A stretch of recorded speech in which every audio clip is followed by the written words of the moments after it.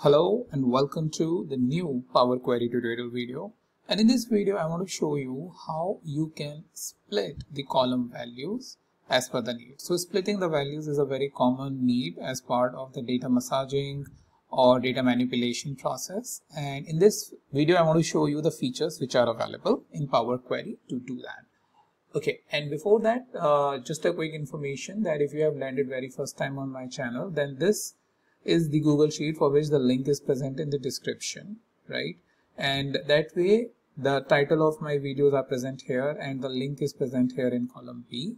So that way you can easily search any of my videos and jump onto that video using the link that is present in column B. So this is link for the sheet is present in description. And then the dataset link, the dataset is basically in Power BI. Usually I give the link of dataset folder, and this is the sheet that you can that I'm using for my processing. Okay, with that, let me get back here and go into the Power BI. So to going into the Power BI, you need to go to transform data and click again on this transform data, which will open up the new window for Power Query. Power Query basically helps us do all the data massaging manipulation over very easily. So first thing first is getting the data. We can click here on Excel workbook, or let's say if you have been using some data, this should be present in the recent data option. So what I can do is I can click over here for some reason, because probably I'm recording, that's why it is not allowing me. Okay, so for that, let me go into where it is this, my Power BI. And in the Power BI, where are you? Maybe this folder? Yes, this is the folder. And in this, what do we have is Power BI Superstore Sales. The same data set which I showed you will take a couple of seconds to load it. And then it will show you a pop-up window from where we need to select that data. Okay, so this is what it is, and clicking OK, click OK, right? And then it will allow us to, after evaluation, it will allow us to view the data, and then we can do that. All right. So now you can see that I have this order ID as the column combination. This is the customer ID, right?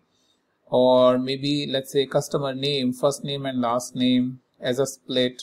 So it can be any scenario, right? So that is what, or for example, this one, sales, right? You want to split, let's say, by this $sign so that you just get the value. Okay. So that is what I'll show you, and maybe what I'll take as an example is this order ID, because let's say we want to split the first, second or third part, or just the first part, all of those we can see it. So select the column which you need over here, and then that you need to split, and split column is the functionality which is present, and you have the by delimiter option as the first option, where you can specify delimiter, which in this case is hyphen. So you have hyphen, you can have space, sometimes star is present. So we need to specify the delimiter. Here you want the leftmost delimiter, that means this one, or you want rightmost, which is this one, or each occurrence of the delimiter. That means each time it occurs, you need the data. So you click OK, and you get CA 2017, and this is third column, order ID .1, .2, .3, right? Let's say if you want to go back, or you figure out, okay, something incorrect has happened, you always have this thing, click over there, and that basically split column, and then you basically get the same thing back.